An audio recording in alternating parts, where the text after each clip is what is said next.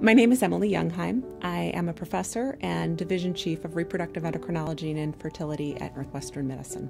So at the Center for Fertility and Reproductive Medicine, we do take a multidisciplinary approach to caring for the patient and watching outcomes. One of the things that's just so fascinating in reproductive medicine and important is we're not only looking at clinical care of the person in front of us, but we actually have this basic science component, this laboratory component where we're looking at individual cells, watching at embryos develop, trying to pick the best embryos to give us the best chance of a live birth. That multidisciplinary approach, in particular in reproductive medicine, is important because the field changes so rapidly.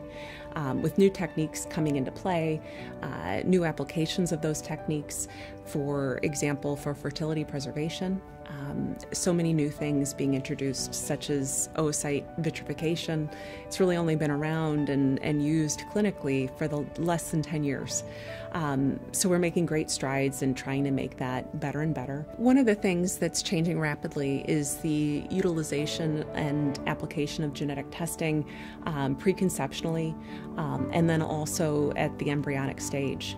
And it's really important that we do that carefully and thoughtfully.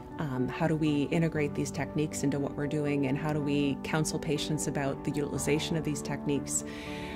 So one of the things we're working on is bringing more multidisciplinary conferences to our discussion around patient care, talking to people in pediatrics, talking to people in maternal fetal medicine, talking to people in medical genetics, so that we can make certain that we are, again, giving the best information, creating the best plan in counseling people on how to move forward with their care.